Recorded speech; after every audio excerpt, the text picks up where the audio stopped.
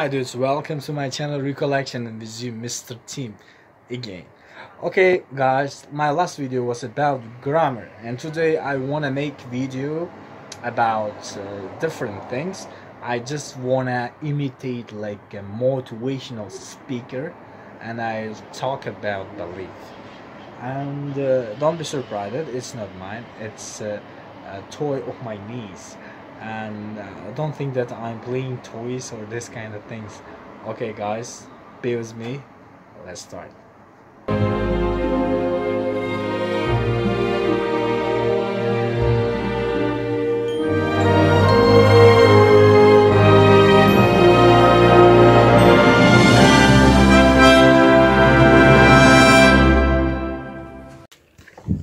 This is darkness.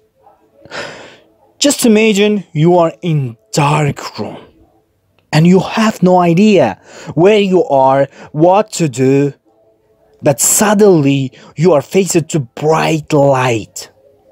That is how I imagine difficulties of life and belief. That darkness is struggles of life, and that light is belief.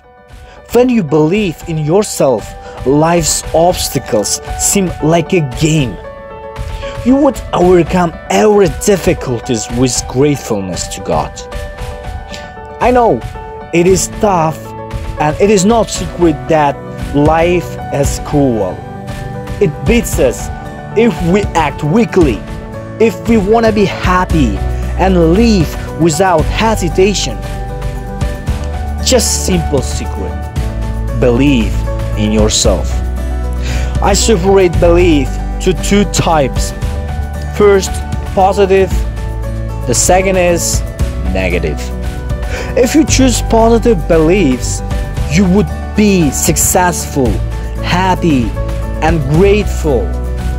But if you choose negative belief, you would fall to swamp of anxiety, worry, fear, and to other negative feelings.